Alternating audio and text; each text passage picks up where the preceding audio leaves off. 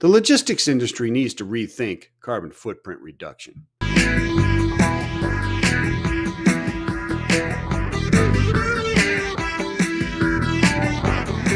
The U.S. trucking emissions are less than a quarter that of virgin plastics.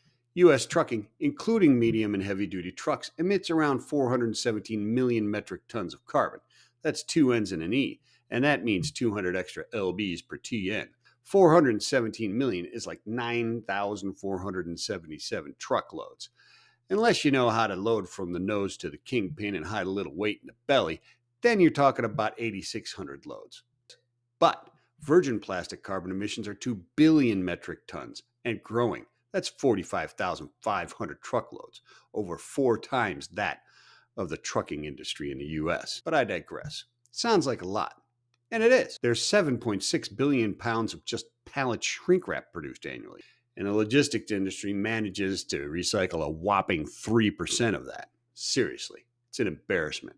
A closed loop, incredibly easy to collect and recycle material, and the trucking industry manages 3%.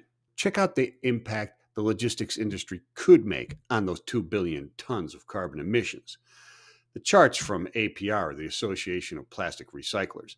The impact of recycling across the board is staggering in all categories, including solid waste. And that's waste that was going to the landfill anyway. It's still a positive. Carbon footprint reduction of 67 to 71%. For you polymer nerds out there, LLD and LDPEs, the films, the reduction is around 60% specifically.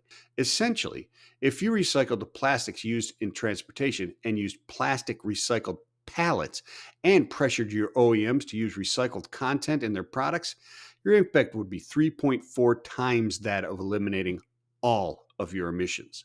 Contact me. I know a guy. Hey,